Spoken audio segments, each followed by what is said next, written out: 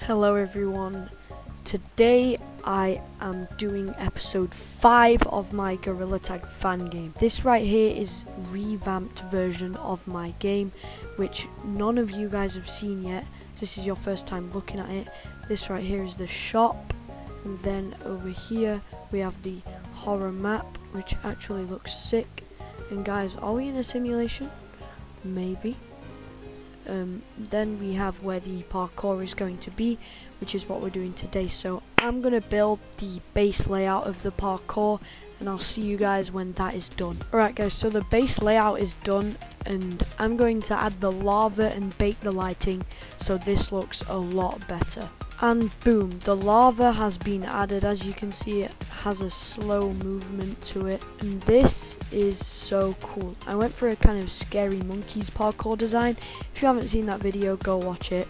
It's a really good video and I'm running for content creator in that game, so definitely go like, subscribe, stuff like that. And if you aren't already doing that stuff, I'm ashamed of you, man. You've got to be liking and subscribing when you've seen this. Come on. And now I'm going to try and build the things to jump off. So what I'm going to do is create an empty here and call it, I don't know, stands. And then I'm going to go here, 3D object, cube. And I'm just going to call this like post. I'm going to create an empty, call it 1. Go here, duplicate this, and call it like top. Alright, so to stop you guys from getting bored, I'm just going to speed this bit up until I've done the actual post. Then pull this down.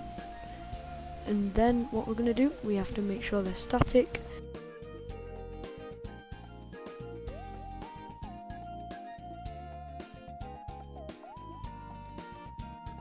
Now once we've got this model, I'm just going to go down here and take it into the parkour, which is just here. As you guys can see, parkour is just here. Now I have it inside the parkour course. What I'm going to do is press merge, and now it's just one thing, so I'm just going to rename this. All I'm doing here is just aligning the post to my likings with the parkour course and making it easy for the player to use. The 45-degree rotation, but yeah, I'll see you guys once I've done all of these things. Alright guys, so all the modeling is now done. I also added a second model here. Now I'm going to bake the lighting so all these materials fit in with their surroundings. See you guys when I've done that.